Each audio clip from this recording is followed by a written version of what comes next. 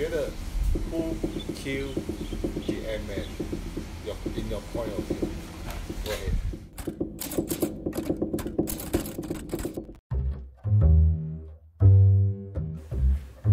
这个题目有一点狠啊，有一点直接啊，就谁杀死了 adman？ 问号啊，没有一个答案，那就聽聽大家怎麼說吧。基於對這個行業的熱愛，其實你問我俾建議，我就真係好 sorry。即係第一就係廣告已經唔識我亦都唔識廣告 ，right？我也不認為 adman 已經死，但是當然，今天的 adman 跟以前的很不一樣，所以你也可以說給殺死了死掉了。我覺得這個嫌疑犯應該是一個悲觀主義者，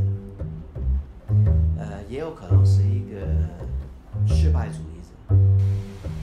是有很多環境在捏殺廣告人，就是誰幹掉17.65，這是關鍵。That boys and girls, it's when I shall insist you take my name off the door. 不再尊重我們的原產品，不再尊重創意，或者甚至他們知道什麼是創意。It's got no oomph. No oomph. You know what I mean. I think data killed the adman. I think we killed the adman. The adman killed the adman. 有非常大的一個頓悟，其實是 iPhone 開始出來的時候。貪婪吧，貪婪 kill 掉 adman 啊，我自己覺得。I think people have been so obsessed about what data can do. People became scared of doing both things. One is micro-targeting and precision marketing, but also paying attention to the idea. What's the big idea, egghead? 但係當時有啲 agency 係點咧？私底下打俾個客，話我唔收 pitch fee，let me do it。咁你諗下係咪 adman kill the adman 啊？你大家鬥平鬥賤咁去做，你係 create 唔到 respect for the industry 喎，同埋你唔齊心你班人。咁由呢個話佢哋5日唔得啊，我哋3日都做到啦。Come on！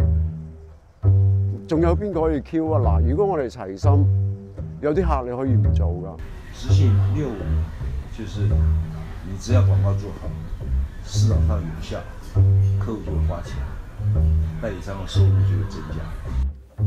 Where is the adman now? You know, the adman that we admire before, and the adman that make us join the industry. I'm seeing less and less. 什麼是互聯網廣告？就是還沒做好，你就先放，一邊改一邊放，一邊放，就是這樣嘛。就是壓力很大，永遠就是馬上改。How I see the world is that there needs to be a great reorganizing of assets centered on, and I don't want to call it the advertising agency necessarily, but the idea people. You know, that has to be the center of gravity.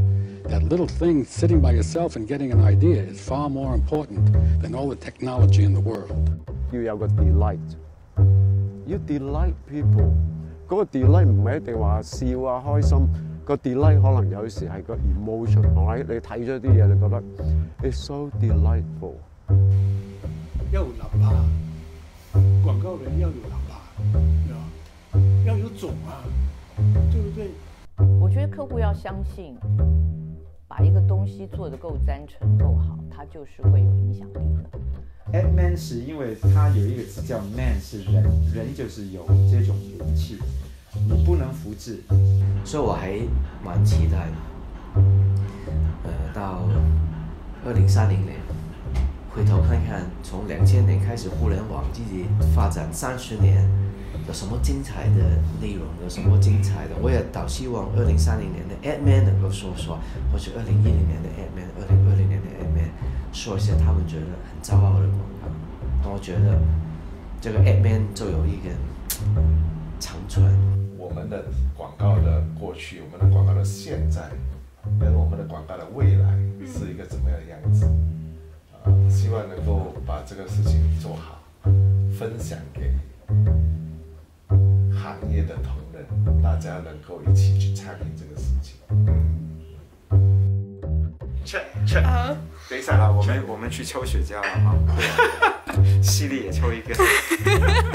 The next true adman is going to be the one that is able to align, the ability of engagement powered by data to increase the connection between consumer and brand, and also the conceptual person who is able to define the relationship between consumer and brand. But right now, everybody is still very seduced by the false illusion of algorithmic salvation.